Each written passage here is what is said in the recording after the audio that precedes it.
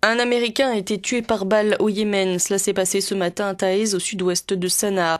Ce professeur et directeur adjoint d'un institut d'enseignement des langues se trouvait dans sa voiture en dehors de la ville lorsqu'un homme à moto a ouvert le feu. La police soupçonne Al-Qaïda.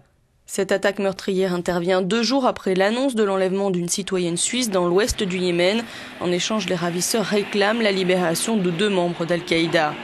L'organisation terroriste qui annonce par ailleurs avoir perdu 16 de ses membres dans un bombardement de l'armée yéménite ce matin sur la ville de Zinjibar.